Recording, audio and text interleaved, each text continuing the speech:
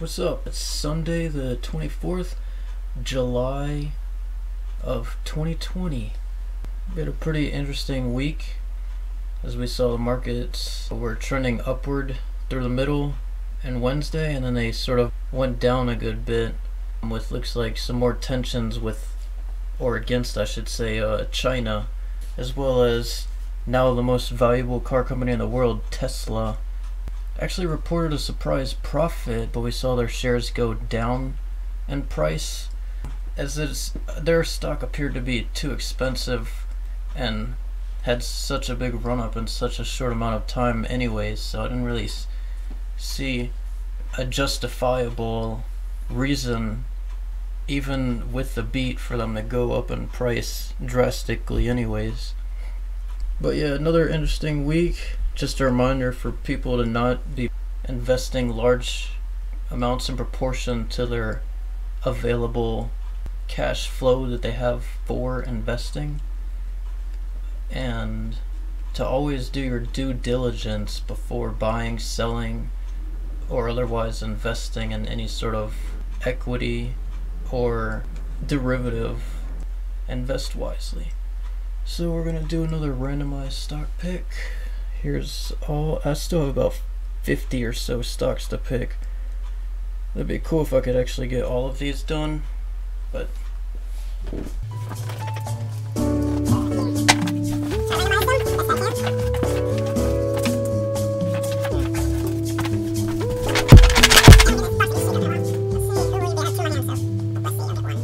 alright, and it is Caterpillar.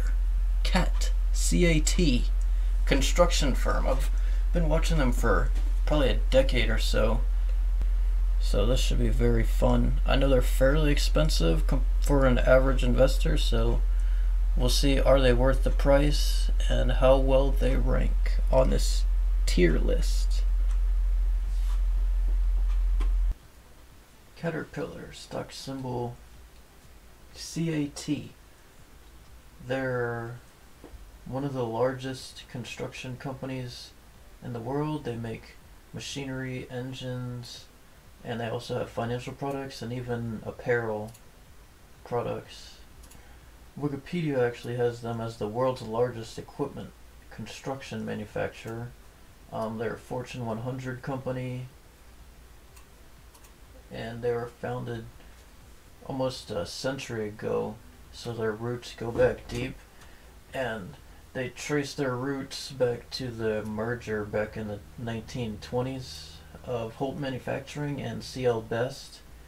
They've had a bunch of lawsuits in the past, about a century ago, when they were fighting mostly over intellectual property, which costed them millions, tens of millions or more dollars. So they eventually just decided to merge with each other and settle their differences. And just within the past decade, they've relocated from Peoria, Illinois to Deerfield, Illinois, which is near Chicago. By the way, they got their roots and their name Caterpillar because people would say that their machinery tends to move like that of a caterpillar, the insect. So they actually have a very interesting history. I'm not going to get too much into that because that doesn't necessarily affect. Here you can see Wikipedia's financial data, which isn't as reliable as some companies that actually focus on the financials. A few years back, it was taken over by Jim Umpleby, who's been with the company for nearly 3 decades. Here we have their recent 10Q, or Q1 2020, courtesy of Edgar at sec.gov. I'm not going to break down the details of this, but you can just see, here's their sales and revenue of machinery was $9.9 billion, down looks like almost 20 or so percent, like 22% or something from the prior year, as their financial products was down not as bad compared to last year, and you can see their total sales and revs were down drastically from a year ago, as I'm sure they probably will have COVID as being their main excuse. So I'm not going to break every single one of these down, but if you want, you can pause the video and look at this and make your personal evaluations. It's a very interesting document. I highly recommend reading these fully if you're considering buying shares in any company prior to buying it.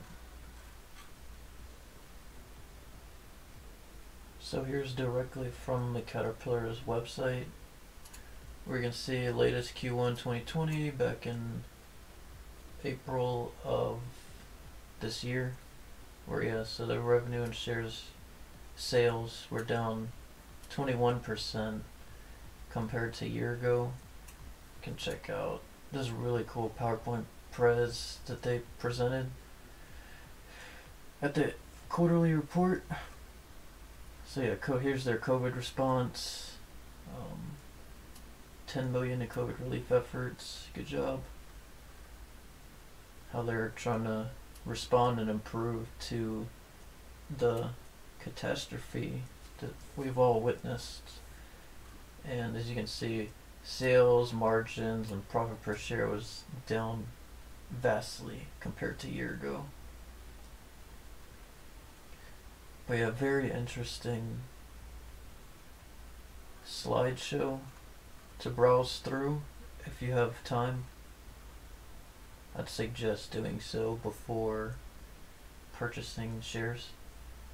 Here's some of their main products, or categories I should say, and then of course here's their store, online store at least, where you can see apparel, some toys for youngins, miscellaneous products.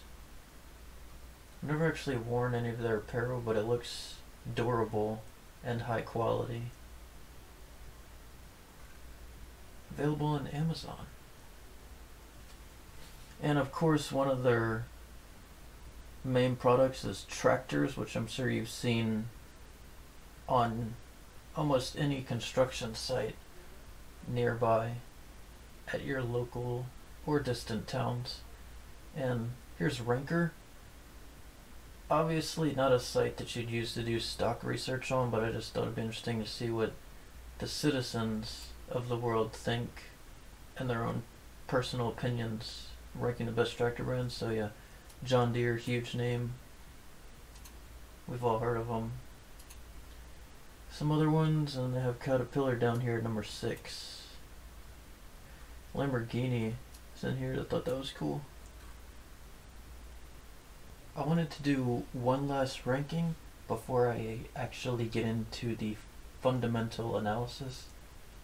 Here is iSeekPlant.com.au, thanks to Zoe Shari, Search Marketing Manager, who she ranks the top 10 heavy equipment manufacturers. And by the way, this was updated a few months back. So yeah, you can see the global construction equipment manufacturing market is expected to reach about 230 billion in this year, compared to 182 billion back in 2016, with a compound annual growth rate of 6.2% in those 4 years. So here's some of the big names I'm sure you've heard of, maybe even in some other industries like Hitachi, Volvo, but they actually have Caterpillar as number 1. Hitachi here, big name. John Deere, they have a 9.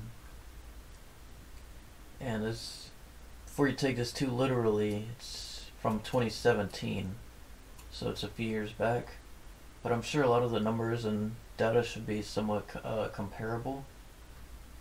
So obviously Caterpillar taking a main share for heavy equipment, and then you see John Deere here at only 3.5%, and then others taking the majority. But yeah, they do have, or had back in 2016, as they say, a massive 16.5% market share. I thought these were some really cool, powerful photos, so I wanted to show them. Here's John Deere. They're really getting the environment backdrops captured very well in these photos. Here's Caterpillar. We'll start the fundamental analysis. As you can see, they closed Friday at $137.50 a share, slightly up on the week. Looks like they're up a few dollars. On the month, they're actually recovering a good bit, up about $25, so about 18%. 6 months, they're flat after taking a huge COVID hit in mid to late March. And on 1 year, they're about flat. 5 years, they're up. They've been doing really good throughout the Trump presidency. As we all know, he's a big fan of infrastructure and keeping jobs and companies in America, which allows Caterpillar to benefit greatly from. They're a large cap company, about $75 billion worth. Very low safe beta, but slightly higher than the market. Really good PE ratio. Earnings per share very high up there, 9.5. Really good number to see. Even for a semi-expensive company. They're in the upper range of their yearly share price. Looks like the volume has been a bit lower than the average, but that you'll typically see when a share price is rising in recent weeks. Price target that Yahoo is showing is slightly below what they're trading at now. They do pay a dividend of respectable 3.02%. You just missed the ex-div last week. Chart. So let's see, max as far back as it goes. 1962. As far back as it goes. And what a great price. Back when, at one point, believe it or not, they were actually sub double-digit dollars. Which of course, inflation adds a lot of value to that nowadays, but still would have been a great buy if you got them back in their IPO. Interestingly, they did not pay dividends, looks like almost the majority of the 70s. Then they had a stock split here in mid 70s, and then they finally started paying dividends again back in 1981. So almost the whole decade of the 1970s they didn't pay any dividends. Pretty interesting. Check out these stats. So this is quarterly, but as you can see, their market cap has shrunk prior to a year ago quarter, along with their enterprise value. Price to book is about 4 times. This is showing profit margin, trailing 12 months and op margin, which is solid for a highly expensive to run company. About 51 billion revenue in the past year, but obviously rev and earnings growth, as you can see, were down. The vast majority of their shares are in the float. Only 0.2% of the shares are held by insiders. Not necessarily an attractive number that you'd like to see.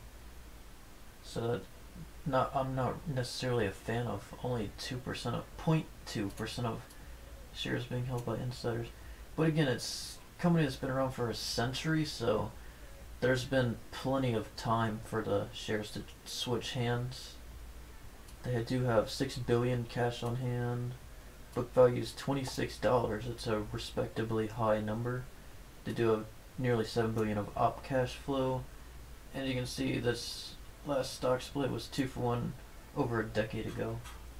Here's some financials. Here we can actually see the annual. And looks like 53 billion last year, which is slightly down from 2 years ago by about $1 billion, but definitely much higher from prior years, as their operating expenses actually went down, which is pretty good for a company to be able to adjust their expenditures and bring in more income in terms of percentage of their revenue. And we can check out balance sheet. Looks like you got $78 billion assets, liabilities, cash flow. I'm not gonna analyze all this, and we'll check out quarterly. So you can see the number that we already saw that they reported to the SEC and shareholders publicly. And then here's some analysts' projections. Let's look at revenue.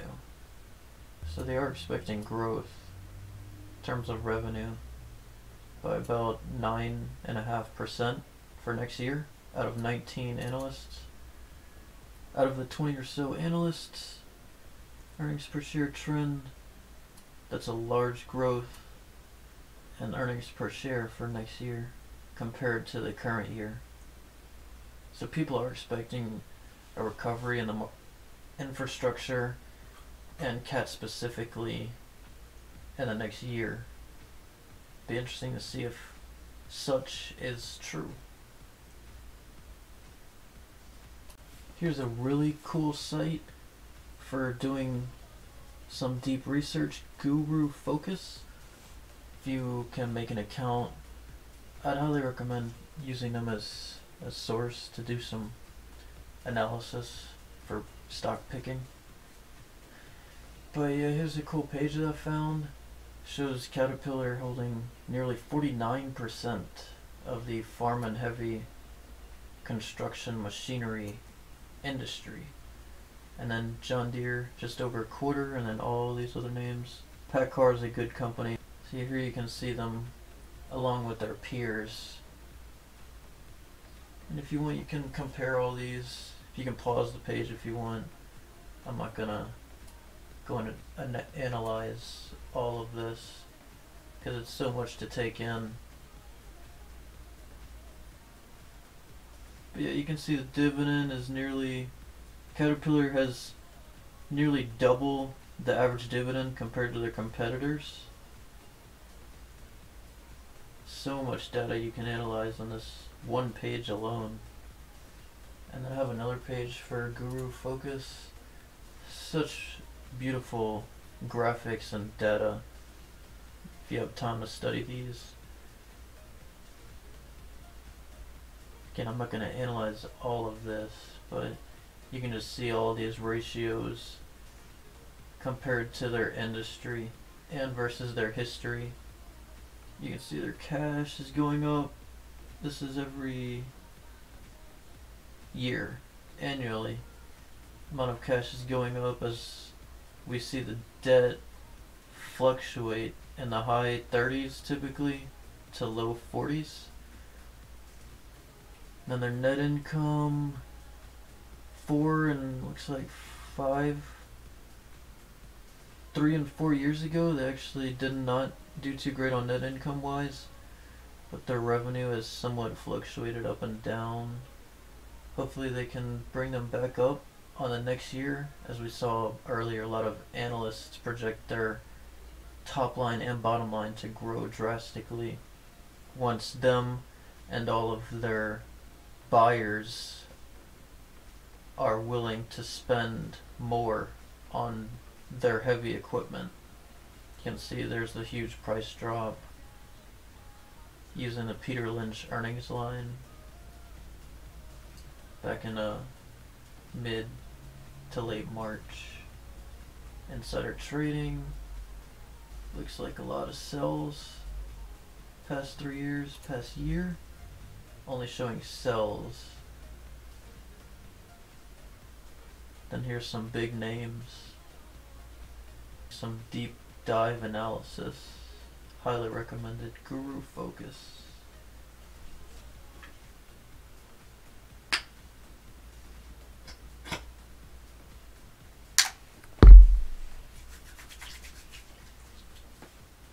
Here we're on Seeking Alpha, another great resource to do some analysis on your stocks prior to buying.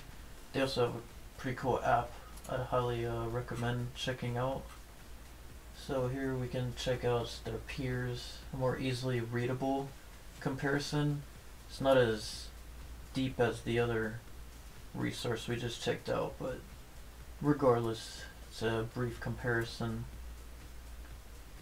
You can see they're second out of these four behind 3M, who obviously makes way more products and has a vastly broad range of industries that they're involved in. But CAT does have the most Wall Street analysts. And you can see all of them are down compared to their 52-week highs. Here we can see they have definitely recovered from their 52-week lows.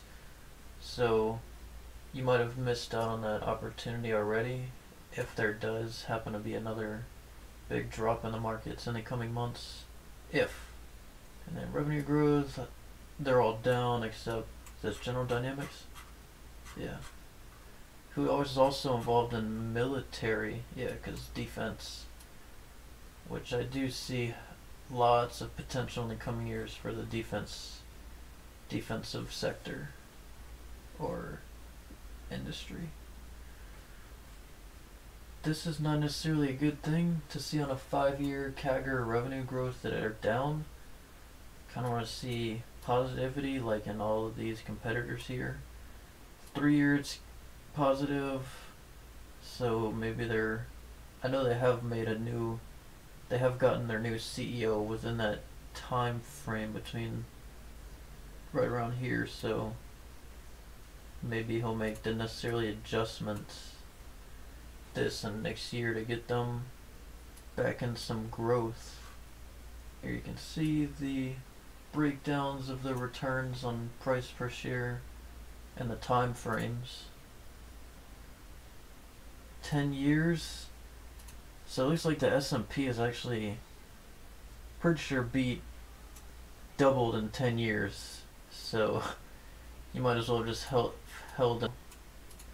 You'd have to be very timely on your purchases of CAT, especially prior to buying them, which such is true for any company, but especially a company that has a low beta and not necessarily growing in the past 5 years in terms of revenue, and also who has a decent amount of dependency on whether companies are willing to spend on their expensive machinery, equipment, engines, financial services. You can see their book value showing $12. I believe Yahoo had a higher number, but at least they're not negative like M or General Dynamics. And you can see their CapEx, capital expenditures, is down almost $3 billion, so they're not really spending as much. And this is trailing 12 months, by the way, which is good. You don't necessarily want a company to be spending vastly in times like these. So we know that the management is definitely making the right decisions in that sense. Here we'll check out MSN Money, powered by Microsoft. Some bars, if you're a fan of bars, or candlesticks, I should say. And they're kind of trading essentially just with S&P, along with the majority of other companies, other than techs and energy, who traded vastly different than S&P, especially this year. But one thing I found kind of funny is that, I guess because their company is Caterpillar, seems like they're getting a lot of news because of actual caterpillars, the animal, and their headlines, even though their products can literally just squash a caterpillar and disintegrate it. They're pretty much the opposite of a caterpillar. But regardless, analysis, one of my favorite resources for data. Scroll down, management effectiveness. And one of the most underrated data that I have found is looking at income per employee, mainly because employees are one of the highest expenses that companies can typically have.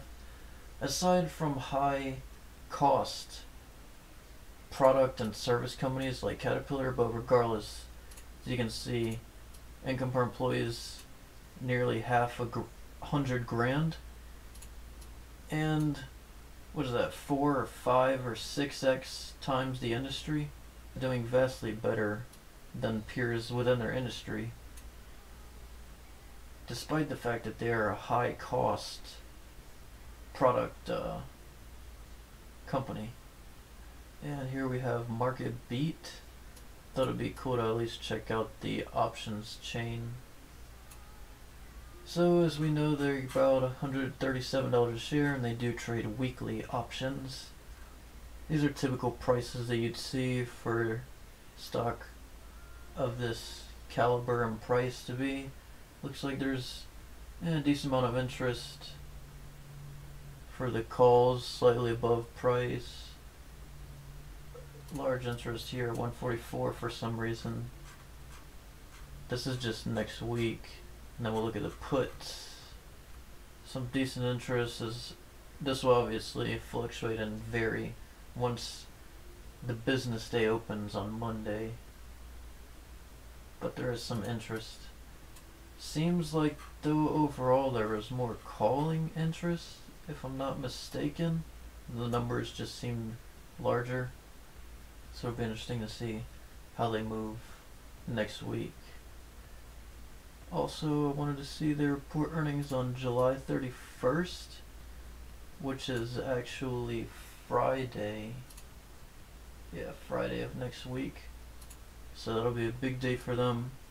Could be an indicator of how their industry is doing, since they control such a large percent of the construction and machinery equipment industry itself.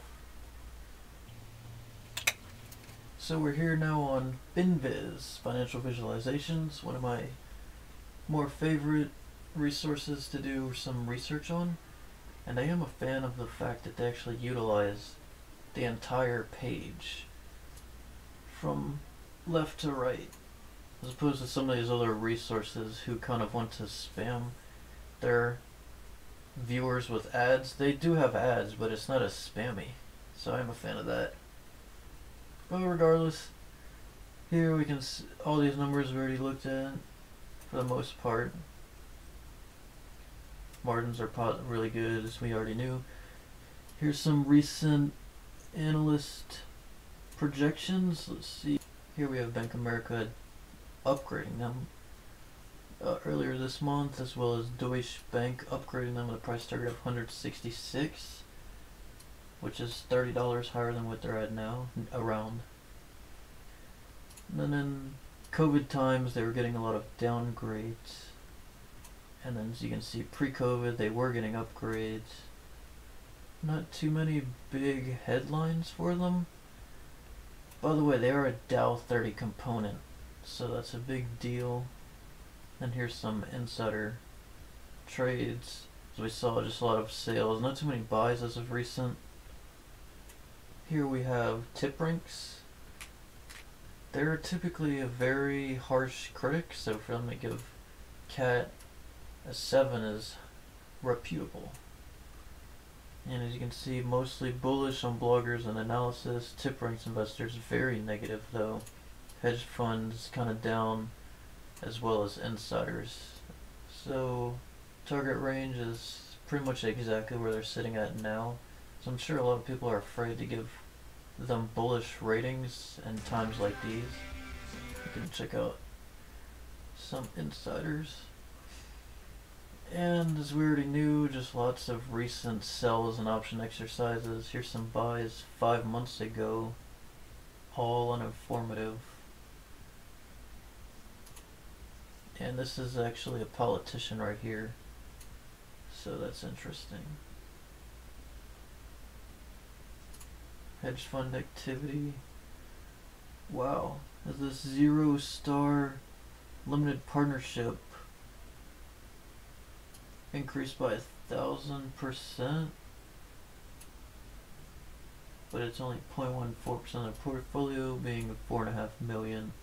Ken Fisher's actually has a large portion of their shares, 0.81% at almost $750 million worth. Bill Gates actually has over $1 billion worth of cat. That's pretty interesting. I think that's actually the first time I've ever seen his name on the site. So, and they gave him 4 stars. Good job, Bill. Of course, Dalio fully liquidated his position.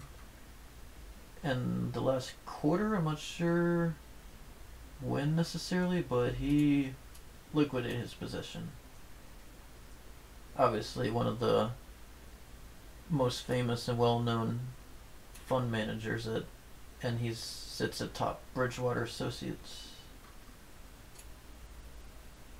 So here's some of those pieces of equipment and machinery that they make. I'm sure you've seen lots of these around your local construction sites. These do not come cheap, by the way. For example, we'll check out an excavator. Looks like they weigh about a ton. Just over a ton, in fact. Or multiple tons, depending on how much horsepower you need. And I wanted to check out the cost because I was curious. Here's costowl.com.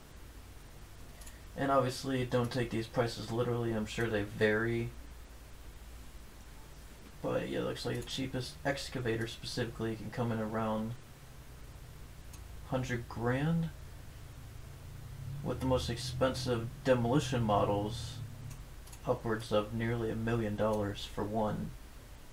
And if you're on a budget, Caterpillar actually offers, you can see this video on the bottom right, a reman or remanufacturing department which sells high quality remanufactured components, products, equipment, which, as they say, are expected to last a decent amount of time at a discounted price.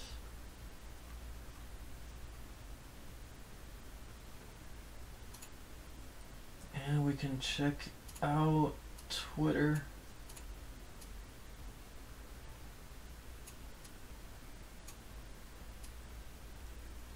We'll see their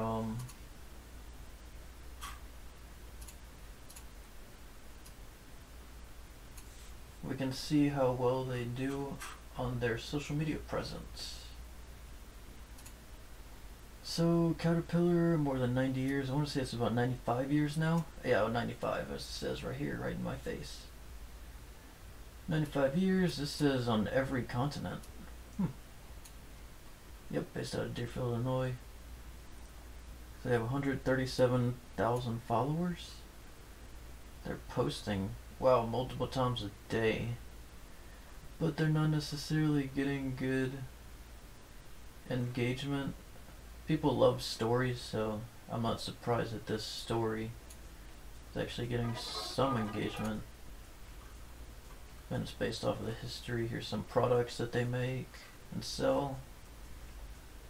They do have a racing team, by the way, for NASCAR. You can check out some of their competitors. John Deere, 191,000. Looks like they're getting way better engagement. Maybe because it's ads, but still, like, looks like they're, I mean, you kind of want your customers and fans to be selling the product for you almost. You shouldn't have to be begging them or be going that far out of your way to try and get engagement. And we'll check out one more. 3M, which obviously is way bigger company than CAT because they're way more well diversified and are involved in way more segments. Nearly 1.5 million followers. Engagements about as good as John Deere, which, so as you can see, the followers doesn't really truly make a difference. You kind of want engagement to get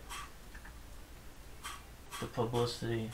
And obviously you don't gauge a company's social media presence by how good a stock is, but it just is one other aspect that you can do when doing some analysis. Caterpillar. So I realized there's several hundred products and lots of services that I didn't even mention about Caterpillar. They are widely diverse within their industry, so just know that before. Don't go thinking that they just focus on construction equipment. But I just wanted to analyze them fundamentally and financially. Play this cool little video right here about the company on the side while I'm talking about them. So, Caterpillar.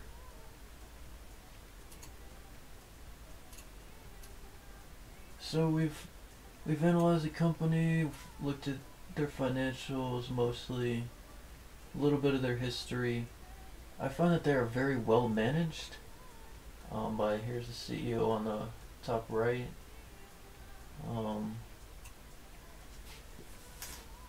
They are somewhat centralized on heavy equipment and machinery. They have a small portion of their revenue and income on financials. Very tiny portion on their apparel. But they've been around for over a century. They've lived through the Great Depression, financial crisis, and they have a very low beta, so they're a safe company to want to be investing in for at least the mid and long term. As we know, they control a very large portion of their industry and heavy equipment and machinery. I would like to see them get more involved in the defensive sector, as well as definitely AI and future technologies, maybe even some self-driving machinery and equipment that could potentially be operated without the direct handling of an actual human. So that'd be cool to see them make a move like that at some point, because in the future it's going to be real, it's just how soon. But regardless, they pretty much dominate their competition, their direct competition. Very well positioned in the markets. We'd like to see them make some potential acquisitions, maybe to diversify themselves into other industries, because we know they can't make any large acquisitions within their specific target industry, because then they'd be clearly a monopoly and it'd just be a large hassle with SEC. But I do like the company. I don't know if I've ever owned them, but it could be a good swing trade or long-term play, because I'm sure that a lot of hedge funds, as we saw, even Bill Gates owns them. A lot of hedge funds and large, well-known investors are fans of them. But I do see them lasting for a very long time. They have a respectable dividend. The price may be a bit high, at least temporarily, and could be risky due to their clients not wanting to spend the money because they're wanting to put it elsewhere due to COVID. So once that clears up though, me as well as dozens of other analysts expect their revenue and income to grow next year as they recover along with the rest of the global economy. Overall, you'd think that they'd be an S or A tier due to being a Dow 30, but just because the company is a Dow 30 doesn't necessarily mean that they're going to be around forever or in the Dow 30 for a very long time. I do think they have some risks in the short term, and they have some political risk, whereas if a state doesn't have the necessary funding or backing to put up the infrastructure, then they just won't be needing or buying the Caterpillar products.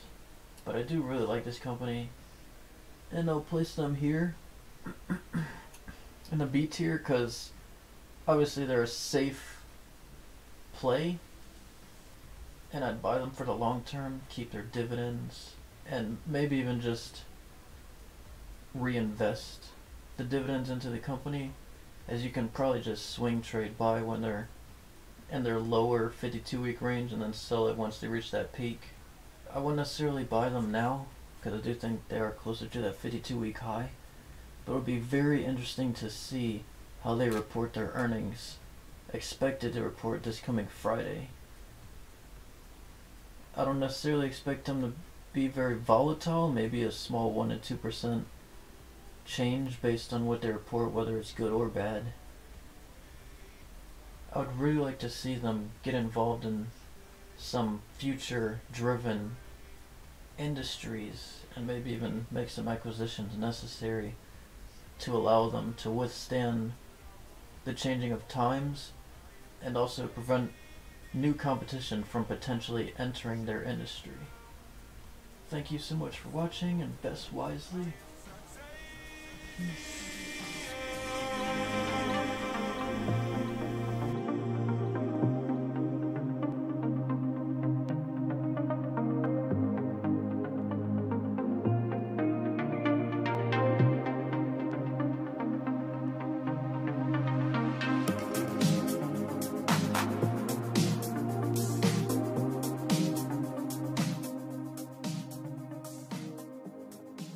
Don't forget your face mask.